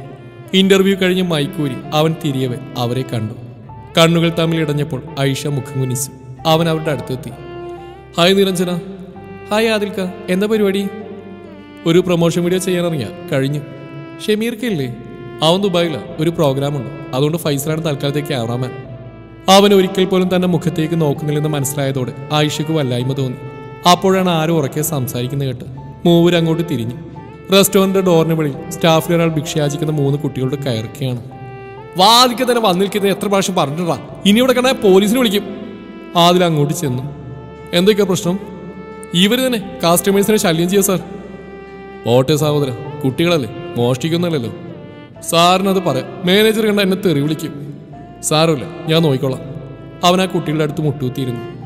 തമിഴാ? ആമ സർ. പസിക്കുതാ? അവർ തലയാട്ടി. ആദ്യം സ്റ്റാഫിനെ നോക്കി. വിശപ്പെടുക്കാൻ വല്ലതും കിട്ടുമോ നോക്കാൻ വന്നാ? താൻ പോയിക്കോ. അവൻ അകത്തേക്ക് പോയി. കുട്ടികളോട് അവിടെ തന്നെ നിൽക്കാൻ പറഞ്ഞ ശേഷം ആദിലും അകത്തേക്ക് നടന്നു. കുറച്ചു കഴിഞ്ഞൊരു വലിയ കവറുമായി തിരിച്ചു വന്നു. അത് ആ കുട്ടികൾ കൊടുത്തു. പിന്നെ ഏതാനും കറൻസികളും. അവർ സന്തോഷത്തോടെ ഓടിപ്പോയി. പ്രണയത്തേക്കാൾ തീവ്രമായ പല വികാരങ്ങളുണ്ട്. അതിലൊന്ന് വിശപ്പാണ്, എനിക്കതറിയാം. പക്ഷേ കോളേജിൽ പ്രണയം എന്ന വിഷയം തിരഞ്ഞെടുത്തുകൊണ്ട് അതേപറ്റി സംസാരിച്ചെന്നുള്ളൂ.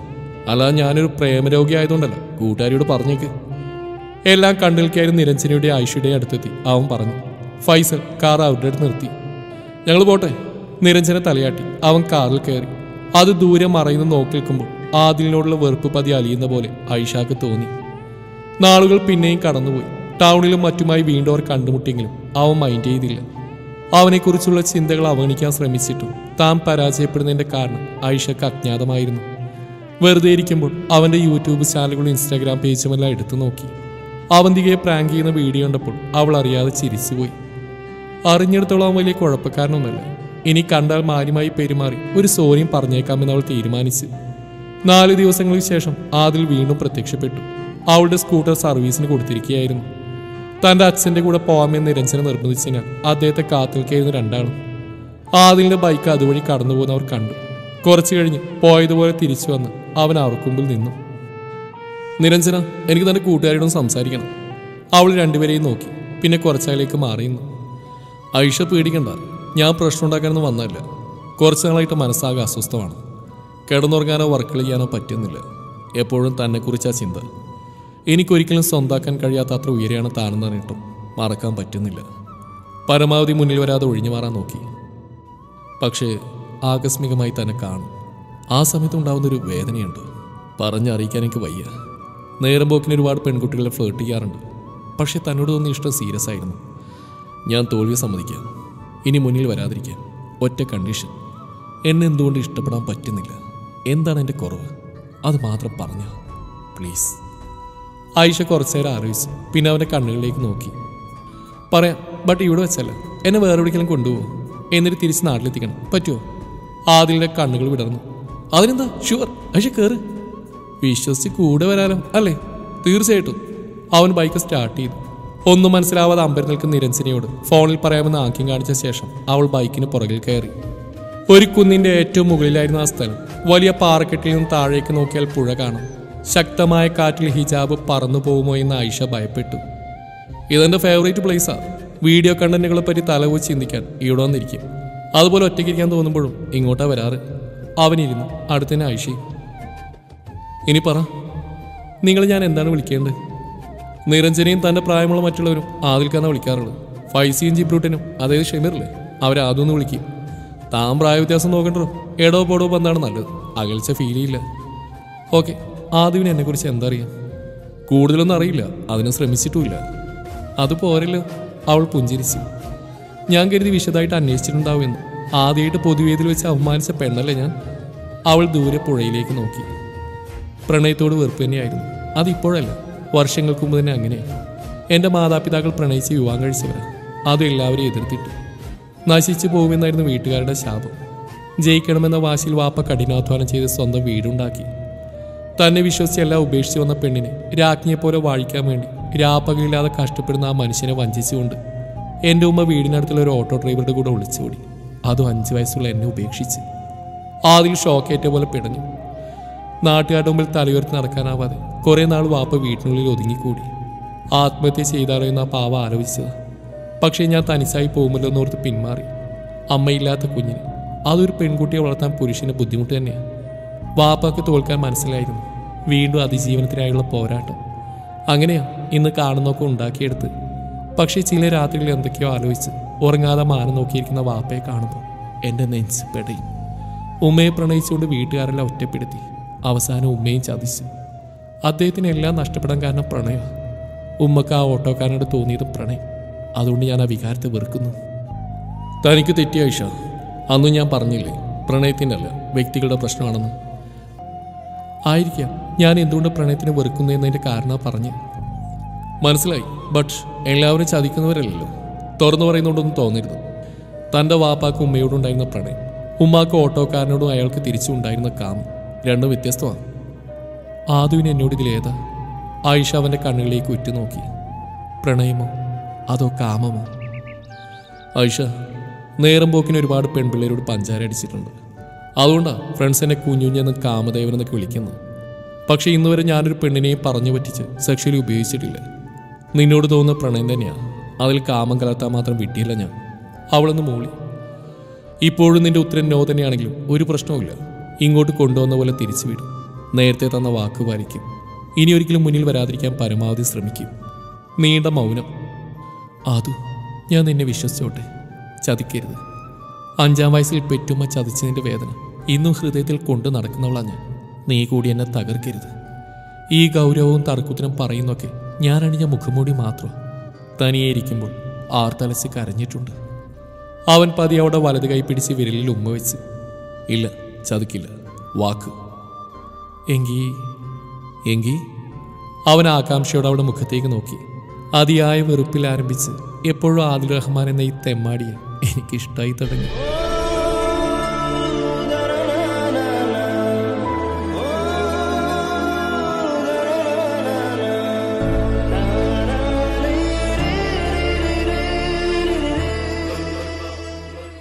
അവനൊരു നിമിഷം വാ തുറന്നപടി അങ്ങനെ ഇരുന്നു. പിന്നെ ഉറക്കെ കൂവി, സത്യം!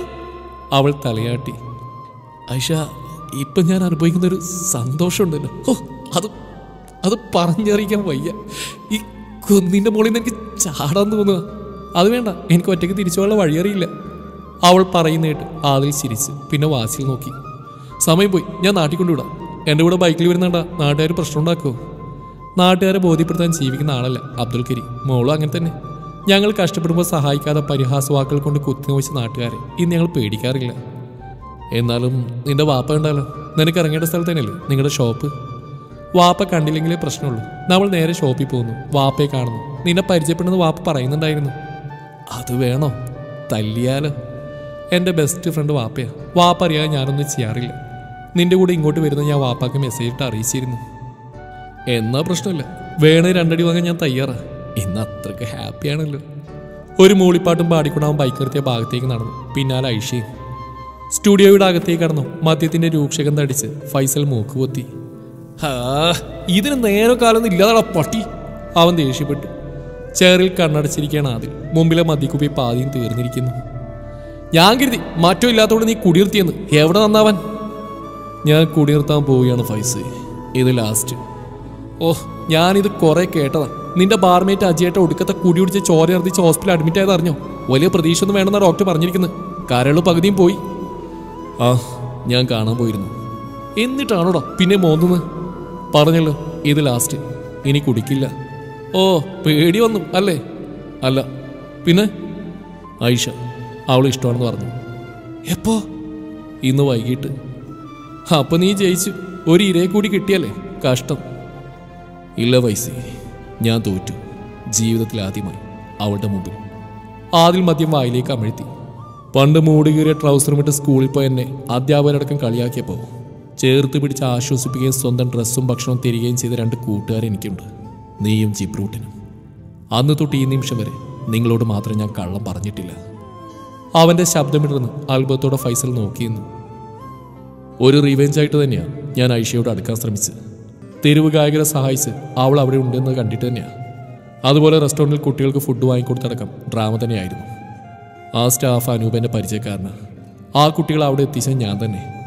എങ്ങനെയെങ്കിലും ഐഷയെ വളച്ചെടുക്കണമെന്നേ ഉദ്ദേശിച്ചിട്ടുള്ളൂ. നിരഞ്ജനെ കൊണ്ട് എന്നെപ്പറ്റി എന്നും അവളോട് നല്ലത് പറയിപ്പിച്ചു. പ്ലാനിൻ്റെ ഭാഗമായിരുന്നു. പക്ഷേ അവൾ എന്നെ ഇഷ്ടമാണെന്ന് സമ്മതിച്ച നിമിഷം ഞാൻ തോറ്റുപോയട. ആദിൽ ഫൈസലിനെ കെട്ടിപ്പിടിച്ച് കരഞ്ഞു. അത് നീ കാര്യം പറ, എന്താ ഉണ്ടായത്? മലമുകളിൽ വെച്ചുണ്ടായതിൽ അതിൽ വിവരിച്ചു. അതിനുശേഷം അവൾ എന്നെയും കൊണ്ട് അവളുടെ വാപ്പയുടെ അടുത്ത് പോയി. എത്ര നല്ല മനുഷ്യനാണ് അദ്ദേഹം. ഒരുപാട് സ്നേഹത്തോടെയാടാ പെരുമാറിയത്. ഞാൻ ശരിക്കത് അറിയിക്കുന്നുണ്ട്. ചതിക്കില്ലെന്ന് വാക്കുകൊടുത്തു. പക്ഷേ ചതിയാണ് എൻ്റെ സ്നേഹം എന്ന് അവൾ അറിഞ്ഞ എന്ത് സംഭവിക്കുന്ന ഓർക്കുമ്പോൾ ഇപ്പം തന്നെ കയ്യും കാലം വറക്കുക. ഫൈസൽ അവൻ്റെ കണ്ണുകൾ തുടച്ചു. നിനക്ക് അവളോട് തോന്നുന്നത് എന്താടാ? അത് പറയും. എനിക്ക് അവളെ വേണം ഫൈസി, എന്നും ഞാൻ മരിക്കുന്നവരെ. പക്ഷേ എന്തെങ്കിലും ഒരിക്കൽ ഞാൻ പ്രതികാരത്തിന് വേണ്ടിയാണ് ഈ ബന്ധം തുടങ്ങിയെന്ന് അവൾ അറിയും. ഒരിക്കലും അവളത് ക്ഷമിക്കില്ല, എന്നെ വിട്ടു പോവും, അതുറപ്പാ. അതു എന്ത് ഉദ്ദേശത്തിൽ തുടങ്ങിയതാണെങ്കിലും ഇപ്പം നീ അവളെ ആത്മാർത്ഥമായിട്ടാണ് ഇഷ്ടപ്പെടുന്നത്. അതിന് തെളിവാണ് ഈ കണ്ണുനീർ. അതുകൊണ്ട് കഴിഞ്ഞെല്ലാം മറന്നേക്ക്. അതുപോലെ മറ്റു പെൺപിള്ളേരോട് കൊഞ്ചുന്ന പരിപാടി നിർത്തണം. വെറുതെ ശാപം വാങ്ങി വെക്കണ്ട. നമ്മൾ സ്നേഹിക്കുന്നവരുടെ മനസ്സിൽ വേറെ ആളുണ്ടെന്ന് അറിയുമ്പോഴാണ് ഏറ്റവും അധികം വേദനിക്കുന്നത്. ഇനി നല്ല കുട്ടിയായി മുന്നോട്ടുള്ള ജീവിതം മാത്രം നോക്കിയാൽ മതി. ആദിൽ സമ്മതവാദത്തിൽ തലവിലുക്കി. അല്ല, ജിബ്രൂട്ടിനോട് പറഞ്ഞില്ലേ നീ? ഇന്നലെ വരെ ഉണ്ടായതെല്ലാം പറഞ്ഞു, ഇന്ന് വിളിച്ചില്ല. നേരി പറയാം. അതാ നല്ല സർപ്രൈസ് ആയിക്കോട്ടെ. ദുബായിൽ പ്രോഗ്രാം കഴിഞ്ഞ് നേരെ ഡൽഹിക്ക് പോകുന്ന മെസ്സേജ് ഉണ്ടായിരുന്നു. അവിടെ കുറേ നാൾ വർക്കുണ്ട്, തീർന്നിട്ട് വരും. ആ പറഞ്ഞിരുന്നു. ഫൈസൽ അവശേഷിച്ച മദ്യം ഗ്ലാസ്സിലേക്ക് ഒഴിച്ച് അവന് നീട്ടി. ഞാൻ ഇന്നുവരെ മദ്യപിക്കുന്നതിന് പ്രോത്സാഹിപ്പിച്ചിട്ടില്ല. ഇത് നീ അവസാനിപ്പിക്കുന്നതായതുകൊണ്ട് എൻ്റെ വക ഒരു സന്തോഷത്തിന്. നാളെ മുതൽ നീ ഒരു പുതിയ മനുഷ്യനാവണം. ആദ്യം ഗ്ലാസ് വാങ്ങി ഫൈസലിനെ നോക്കിയൊന്ന് ചിരിച്ച ശേഷം അത് ചുണ്ടോട് അടുപ്പിച്ച്. ഇവിടെ വേറെ താമസില്ല അതു? നന്നേ പഴക്കം ചെന്ന് ആ വീട് നോക്കിക്കൊണ്ട് ഐഷ ചോദിച്ചു. ഇല്ല, എൻ്റെ വാപ്പ ഉമ്മയെ നിക്കായി ചെയ്തുകൊണ്ടൊന്ന് ഈ വീട്ടിലേക്കാ. ഉമ്മയുടെ വീട്ടുകാരുടെ നിർബന്ധം കൊണ്ട് ഇത് വിറ്റിട്ട് തറവാടിലേക്ക് താമസം മാറി. അവിടെ ഉമ്മയുടെ ഉമ്മയും മാമയും മാത്രമേ ഉണ്ടായിരുന്നുള്ളൂ. ആദ്യമൊക്കെ നല്ല രീതിയിൽ തന്നെയായിരുന്നു എന്നാ കേട്ടറിവ്. ഞാൻ 2ാം ക്ലാസ്സിൽ പഠിക്കുമ്പോൾ ഒരു ആക്സിഡൻറ്റിൽ ഉമ്മയും മാപ്പയും പോയി. അതോടെ എൻ്റെ ജീവിതവും വഴിമാറി. വീട്ടിലെ കാര്യങ്ങളൊക്കെ നോക്കിയിരുന്ന മാമയായിരുന്നു. അനിയത്തിയുടെ മോൻ ബാധിയാണെന്ന് മൂപ്പർക്ക് തോന്നിയുണ്ടാവും. പിന്നീട് എനിക്ക് ആ വീട് നരകമായി. ഉമ്മ മരിച്ചതിന് ശേഷം അത് ഇരട്ടിച്ച്. ഭക്ഷണം പോലും വല്ലപ്പോഴേ കിട്ടൂ. ഉച്ചക്കഞ്ഞിക്ക് വേണ്ടിയാ സ്കൂളിൽ പോയിരുന്നു. മര്യാദക്കൊരു ബാഗോ പുസ്തകങ്ങളോ യൂണിഫോമോ ഉണ്ടായിരുന്നില്ല.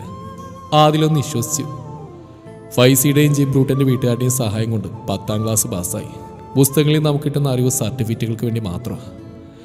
ജീവിതത്തേക്കാൾ വലിയ പാഠശാല വേറില്ലെന്ന് തിരിച്ചറിഞ്ഞോടെ പഠനം മതിയാക്കി ഓരോ ജോലികൾ ചെയ്തു തുടങ്ങി. ഞാൻ കെട്ടാത്ത വേഷങ്ങളില്ല. പച്ചക്കറി കടയിൽ എടുത്തുകൊടുപ്പ് തന്നെയായി നിന്നു. ടൈൽസ് കടയിൽ ടൈൽസ് കയറ്റാൻ വേണ്ടി നിന്നു. ഫുട്പാത്തിൽ ചെരുപ്പ് കച്ചവടം, റോഡരികിൽ ചായ എണ്ണക്കടി, പിന്നെ കുഴിവെട്ടൽ, ലോട്ടറി വിൽപ്പന, പെയിൻറ്റർ, അങ്ങനെ പലതും. പണ്ട് കാരോടെങ്കിലും സംസാരിക്കാൻ എനിക്ക് മടിയായിരുന്നു. ഫുട്പാത്തിൽ ഏതെടുത്താലും 10 എന്ന് വിളിച്ചു കൂടി തുടങ്ങിയ നേരം തൊട്ടത് മാറി. ഫുട്ബോൾ പ്രാന്തുണ്ടായിരുന്നുകൊണ്ട് പിള്ളേർ കളിക്കുമ്പോൾ തമാശയ്ക്ക് ഞാൻ കമൻറ്ററി പറയും. അത് കേട്ട ഒരാൾ 7സ് ടൂർണമെൻറ്റിൽ കമൻറ്റ് പറയാൻ ചാൻസ് തന്നു. അങ്ങനെ അതൊരു പ്രൊഫഷനാക്കി. രാഷ്ട്രീയ പാർട്ടികൾക്കും മറ്റ് അനൗൺസ്മെൻറ്റിന് പോയി തുടങ്ങി. വലിയ സമ്പാദ്യമൊന്നുമില്ലെങ്കിലും ആരെയും ആശ്രയിക്കാത്ത ജീവിതം. കുറേ വർഷത്തെ പ്രവാസത്തിന് ശേഷം ഗതി പിടിക്കാതെ ഫൈസി തിരിച്ചു വന്ന സമയമായിരുന്നു അത്. ജിബ്രൂട്ടിന് ഒരു മണീച്ചയും തട്ടിപ്പിൾ വീണെല്ലാം പോയി വിഷമിച്ചിരിക്കുന്നു. 3 പേർക്കും ചേർന്ന് എന്തെങ്കിലും ചെയ്താലോ എന്ന് ആലോചിച്ചപ്പോൾ കിട്ടിയതാ യൂട്യൂബ് ചാനൽ. ഫാസ്റ്റ് ക്രിയേഷൻസ് ഞങ്ങളുടെ പേരിൻ്റെ ആദ്യക്ഷരങ്ങൾ ചേർത്ത് ഇട്ടതാ. എല്ലാം ഫൈസിയുടെ ഐഡിയ. അവൻ തന്നെയാണ് മുന്നിട്ടിറങ്ങിയത്. തുടക്കത്തിൽ വമ്പം പരാജയമായിരുന്നു. പക്ഷേ ഇന്ന് രക്ഷപ്പെട്ടു വരുന്നു. ഇതിൻ്റെ കൂടെ ചില്ലറ സൈഡ് ബിസിനസ്സുകളുമുണ്ട്. ഒരു റെസ്റ്റോറൻറ്റ് തുടങ്ങാനുള്ള ആലോചനയിലാണ് ഇപ്പോൾ. യൂട്യൂബിലെ വരുമാനം നിറച്ചാലും ജീവിക്കണമല്ലോ. കയ്യിൽ കുറച്ച് പൈസ കിട്ടിയപ്പോൾ ആദ്യം ഈ വീട് വാങ്ങി. തറവാട്ടിലേക്ക് ഞാൻ പോവാറില്ല. ഇവിടെ വല്ലപ്പോഴും വരും. താമസക സ്റ്റുഡിയോയിൽ തന്നെയാണ്. അതാ എനിക്കിഷ്ടവും. ആയിഷാവിൻ്റെ അടുത്ത് വന്ന് ചേർത്ത് പിടിച്ച്. സോറി, ഞാൻ കാരണം പഴയതൊക്കെ ഓർമ്മ വന്നു അല്ലേ? ഏയ് അത് സാറില്ല. ഈ വീടൊന്ന് പുതുക്കി പണിയണം. ആ കുറച്ച് കഴിയട്ടെ. പതിയെ മതി, എനിക്ക് ജോലിക്കായിട്ട് കല്യാണം നടക്കും. ആദിൽ കൗതുകത്തോടെ അവൾ നോക്കി. ശരിക്കും സ്വപ്നം പോലെ തോന്നുന്നു. എത്ര പെട്ടെന്ന് നമ്മൾ ഇങ്ങനെയൊക്കെ ആയതല്ലേ. അതാണ് മോനെ വിധി. പ്രണയത്തെയും പ്രണയിക്കുന്നതിൽ ഒരുപാട് വെറുത്തിരുന്ന ഞാനാ ഇപ്പം നിന്റെ കൂടെ ക്ലാസ്സും കട്ടിയത് ഇവിടെ വന്ന് നിൽക്കുന്നു. എന്ത് ചെയ്യാനാ, അനുഭവിക്കാന്നെ. ആയിഷ അവൻ്റെ കവിളിൽ നിന്നുള്ളി. ഇപ്പം കുടിക്കാറൊന്നുമില്ലല്ലോ? ഏയ് ഇല്ല, നിർത്തി. നല്ല കുട്ടി, വാ പോവാ. ഞാനൊന്ന് ചോദിച്ചോട്ടെ ആയിഷ, എന്താ നിന്റെ ഉമ്മ ഇപ്പോൾ എവിടെയാണെന്ന് അറിയുമോ? ഹരിയാനയിലോ മറ്റാണെന്ന് കേട്ടിരുന്നു. കൃത്യമായിട്ട് അറിയില്ല, അന്വേഷിച്ചിട്ടില്ല. ഞങ്ങളുടെ മനസ്സിൽ അവർ പണ്ടേ മരിച്ചു. ആയിഷ അവൻ്റെ കൈ പിടിച്ച് റോഡിലേക്ക് നടന്നു. ആദിലിൻ്റെ ജീവിതം അടിമുടി മാറുകയായിരുന്നു.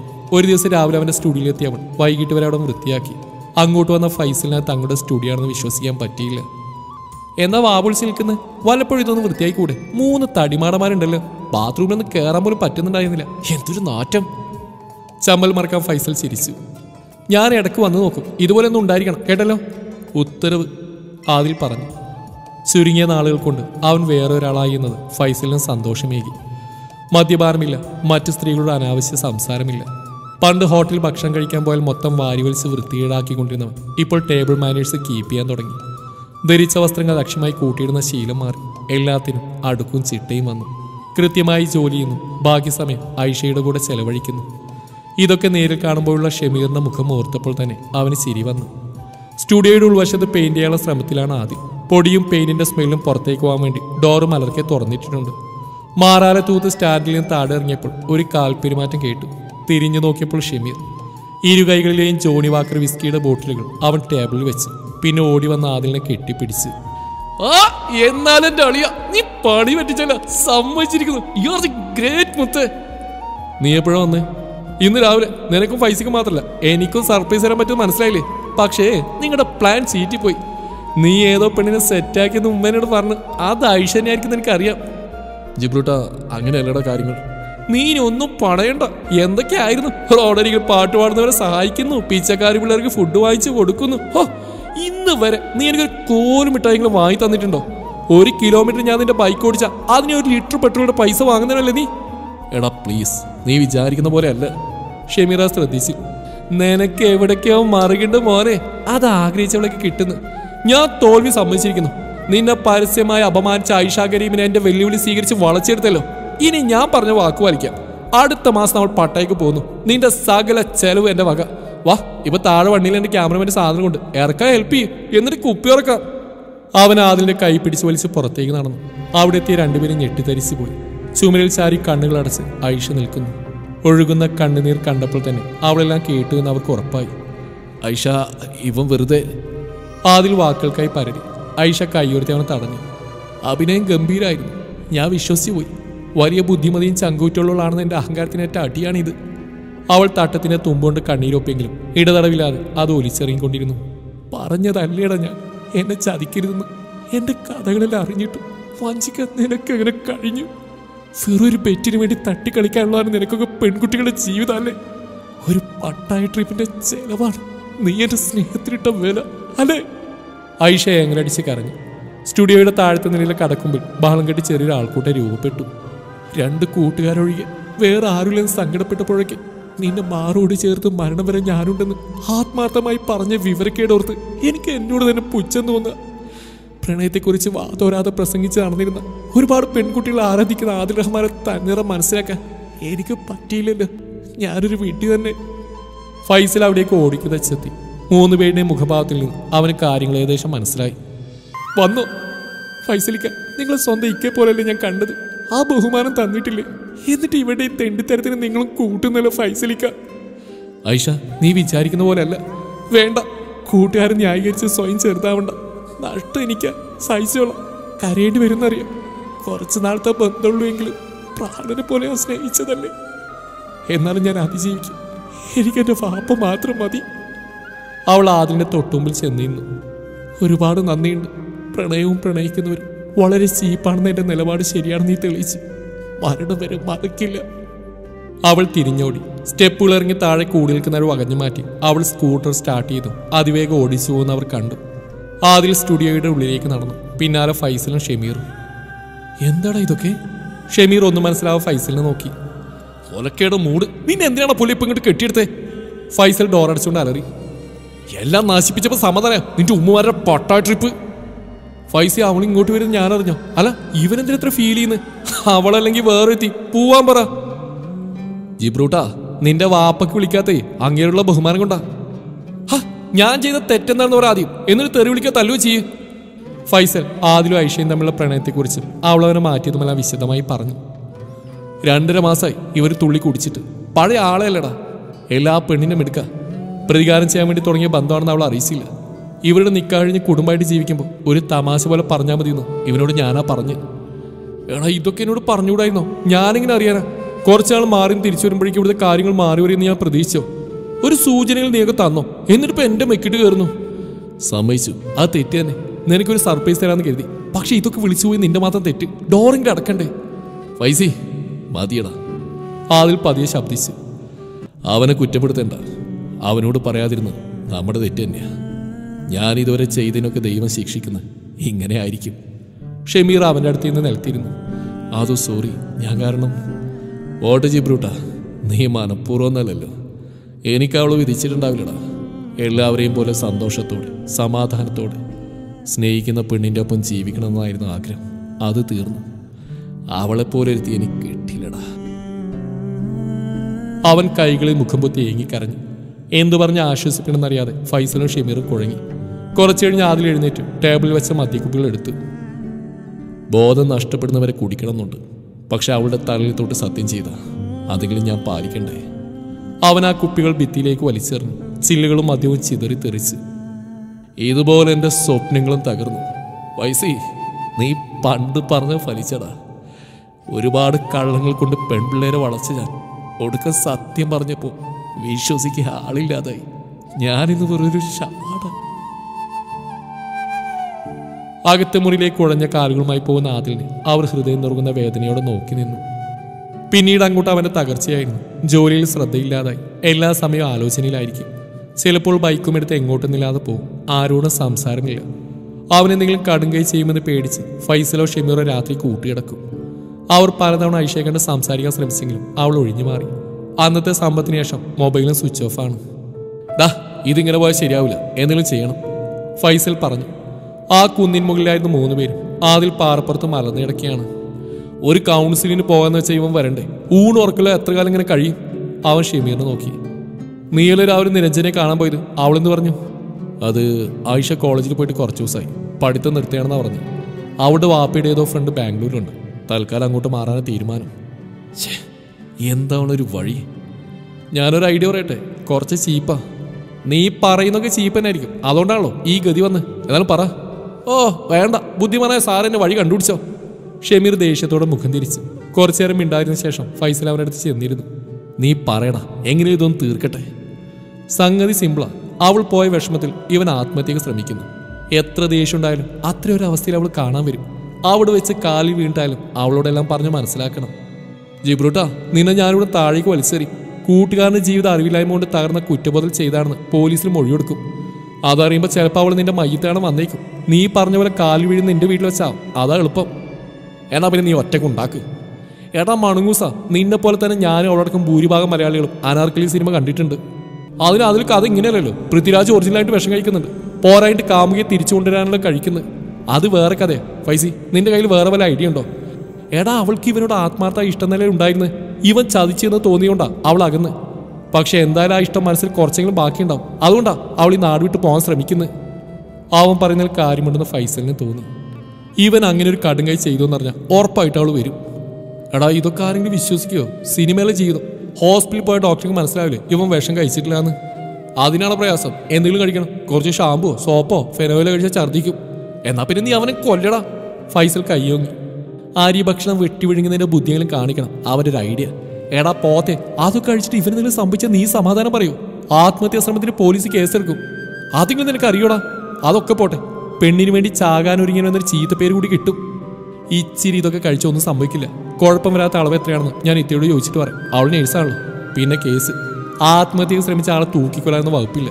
ഇവിടുത്തെ സ്റ്റേഷനല്ലേ, നോ പ്രോബ്ലം. സുധാകര സൈ നമുക്ക് വേണ്ടപ്പെട്ട ആളാ. നമുക്ക് വേറെ എന്തെങ്കിലും വഴി ആലോചിക്കാൻ ജിപ്പൂട്ടാ. ഇത് വേണ്ട, എനിക്കത് പേടിയാവുന്നു. ഫൈസി, നമുക്കധികം സമയമില്ല. അവൾ ബാംഗ്ലൂർക്ക് പോയാൽ പിന്നെ ഒന്ന് കാണാൻ പറ്റിയെന്ന് പോലും വരില്ല. വേറെ ഏതെങ്കിലും രാജ്യത്തോട്ട് പോകാനൊക്കെ പ്ലാനിൻ്റെ നിരഞ്ജന പറയുന്നുണ്ടായിരുന്നു. ഇവൻ ജീവിതകാലം മുഴുവൻ അവളെ ഓർത്ത് ഉരുകുന്നതാണോ അതോ ഏതാനും മണിക്കൂറുകൾ അഭിനയിക്കുന്നത് നല്ലത്? നീ തന്നെ പറ. ഫൈസലിന് മറുപടിയിലായിരുന്നു. അവൻ ആദിലിനെ നോക്കി. അത് നിനക്കൊന്നും പറയാനില്ലേ? അവൻ കൈ കണ്ണുകൾ കൂറി വെച്ച് മറന്നു കിടക്കുക. എന്തേലും ഒന്ന് പറയടാ. ഫൈസി, ഇവിടെ വെച്ചാൽ അവളെന്നോട് ഇഷ്ടം തുറന്നു പറഞ്ഞു. ഇപ്പോഴും അവിടെ മണവിടുള്ള പോലെ തോന്നുക. മാലാഖ പോലെയാണ് നീ എന്ന് ഒരുപാട് പെൺകുട്ടികളോട് ഞാൻ പറഞ്ഞിട്ടുണ്ട്. പക്ഷേ ശരിക്കും മാലാഖ എൻ്റെ ഐഷയായിരുന്നു. അവളെ തിരിച്ചു കിട്ടാൻ വേണ്ടി ഞാൻ എന്ത് ചെയ്യാൻ തയ്യാറാണ്. കേട്ടല്ലോ, അപ്പം നമ്മൾ നടത്തുന്നു. ഷമീർ പതിയെ കൈയടിച്ച്. ഫൈസലിൻ്റെ മുഖത്ത് താല്പര്യമില്ലായ്മ പ്രകടമായിരുന്നു. എന്തുപറ്റി? ഇവന് വേണ്ടി ഞാൻ കൂട്ടിൽക്കും.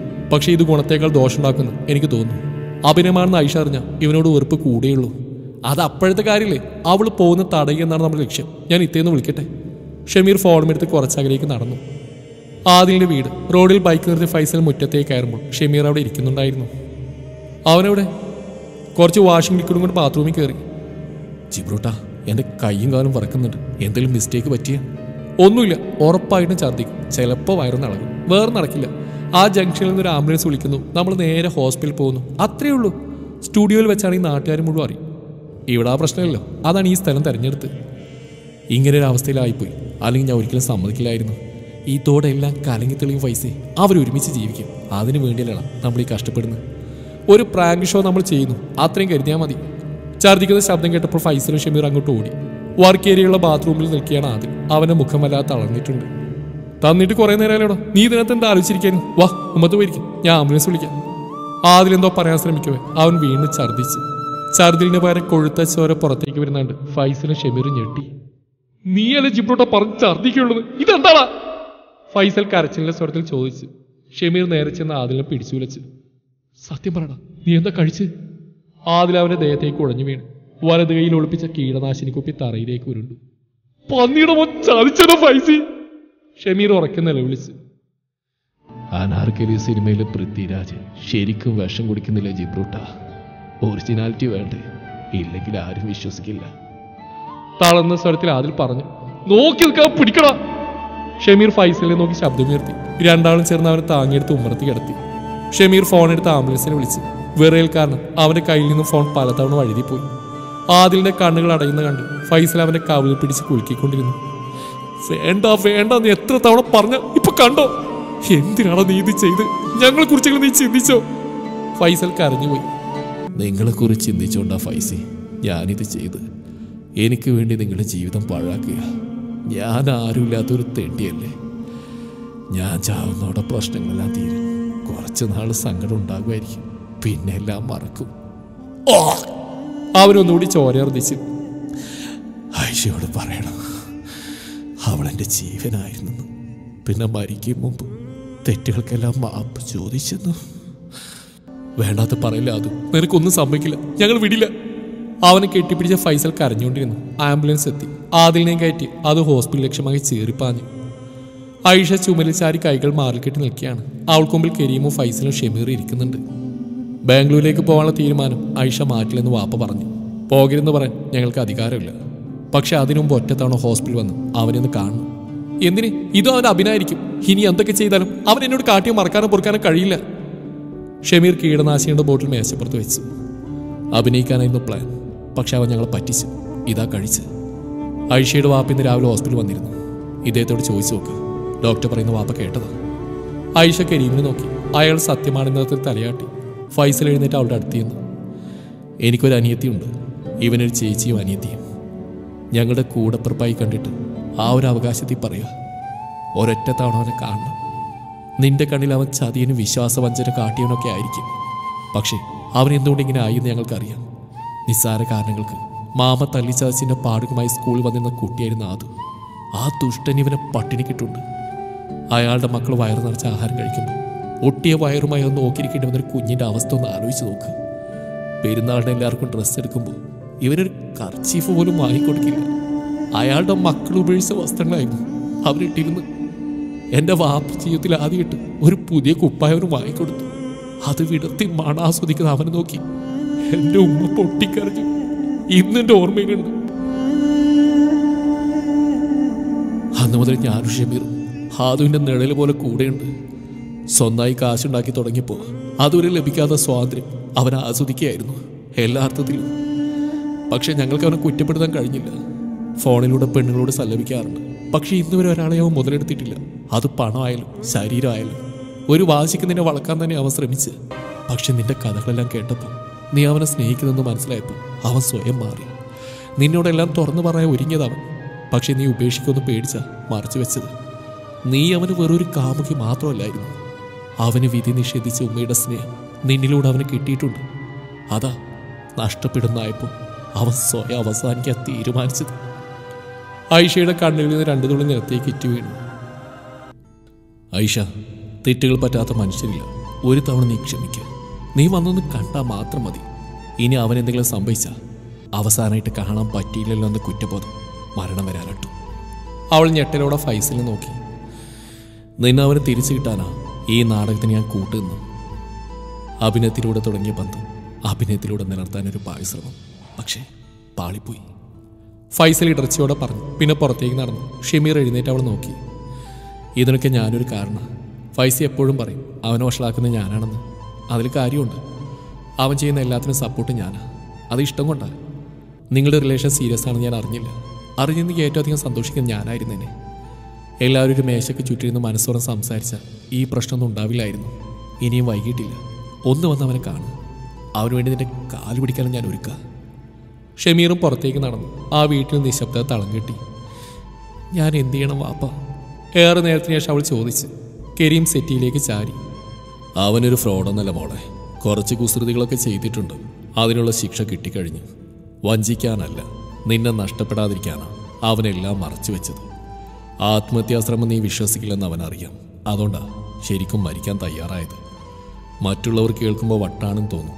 ഒരു പെണ്ണിനു വേണ്ടി സ്വയം അവസാനിപ്പിക്കാൻ ശ്രമിച്ച മണ്ടനെന്ന് വിളിക്കും. പക്ഷേ ആ പെണ്ണ് അവൻ്റെ എല്ലാം ആയിരുന്നാൽ അവൾ എന്നേക്കുമായി നഷ്ടമാകുമെന്ന് മനസ്സിലായാൽ ജീവിച്ചിരിക്കുന്നില്ല എന്തർത്ഥമാണെന്നുള്ളത് അവന് തോന്നും. അവൾ കരിയും പറയുന്നിട്ട് മിണ്ടാൻ നിൽക്കുക. നിന്റെ ഉമ്മയെ ഞാൻ ഒത്തിരി സ്നേഹിച്ചിരുന്നു. അവൾ പോയപ്പോൾ എനിക്കും മരിക്കാൻ തോന്നിയതാ. പക്ഷേ നിനക്ക് വേണ്ടി ഞാൻ ജീവിച്ചു. അവൻ അങ്ങനെ സ്നേഹിക്കാൻ കൂട്ടുകാരല്ല വേറെ ആരുമില്ല മോളെ. അവർക്ക് താനൊരു ബാധ്യതയാണെന്ന് തോന്നിയതുകൊണ്ടാണ് ഈ കടും കൈ ചെയ്തത്.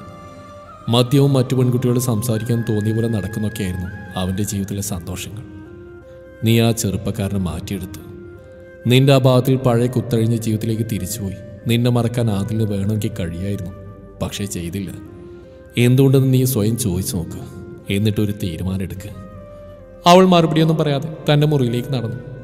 അവിടെ അടുക്കി വെച്ച ബാഗുകൾക്ക് മീതെ ബാംഗ്ലൂരിലേക്കുള്ള ഫ്ലൈറ്റ് ടിക്കറ്റ് ഫാനിൻ്റെ കാറ്റിൽ വിറകൊള്ളുന്നുണ്ട്. അവൾ അതെടുത്ത് കീറി ചവറ്റുകൂട്ടിലിട്ടു. പിന്നെ കട്ടിൽ കിടന്ന് ശബ്ദമില്ലാതെ കരഞ്ഞു. ഊർജ്ജസ്വലനായ പഴയ ആദിലിൻ്റെ യാതൊരു സാമ്യമില്ലാത്ത രൂപമായിരുന്നു ആ ബെഡിൽ കിടന്നിരുന്നത്. കുറേ നാളത്തെ ആശുപത്രിവാസത്തിൻ്റെ ഫലം. ഭാഗ്യം കൊണ്ട് മാത്രമാണ് രക്ഷപ്പെട്ടെന്ന ഡോക്ടറുടെ വാക്കുകൾ ഓർത്തപ്പോൾ ആയിഷയുടെ ഹൃദയം വിങ്ങി. അവൻ പുഞ്ചിരിയോടെ അവളെ നോക്കി. മരണത്തിന് പോലും വേണ്ടാത്തവനാ ഞാൻ. അവിടെയും തോറ്റുപോയി. സോറി. എന്തിനാ നീ ചത്ത പ്രശ്നമെല്ലാം തീരൂ. കാരണം നോക്കിന്ന് പൊട്ടിക്കാനോ തോന്നുന്നു. തല്ലിക്കോ, കലി തീരുന്നവരെ തല്ലിക്കോ. അവൾ ബെഡിലിരുന്നു. എന്നോട് ക്ഷമിക്കാതെ. നിന്നെ കേൾക്കാനുള്ള ക്ഷമ ഞാൻ കാണിച്ചിരുന്നെങ്കിൽ ഇങ്ങനെയൊന്നും സംഭവിക്കില്ലായിരുന്നു. നിന്റെ സ്ഥാനത്ത് ആരായാലും ഇങ്ങനെയേ പ്രതികരിക്കൂ. പുലി വരുന്നേ പുലി എന്ന് പറഞ്ഞ കുട്ടിയുടെ കഥ നീ കേട്ടിട്ടില്ലേ?